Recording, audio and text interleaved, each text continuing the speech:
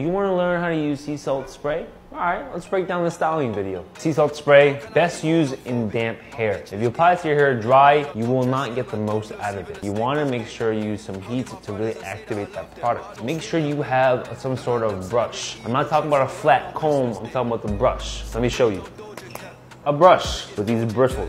And the brush is important is because that way you can grip your hair, get that manipulation where you can twist and turn it to your liking and then apply heat afterwards so it stays. With sea salt spray, don't dry it completely. Leave it still slightly damp so that we can air dry throughout the day, getting a better finish. So if you have any more questions about styling, please drop a comment down below on what you want to learn next. Make sure you follow that way we can see the video. And until then, we'll see you in the next video.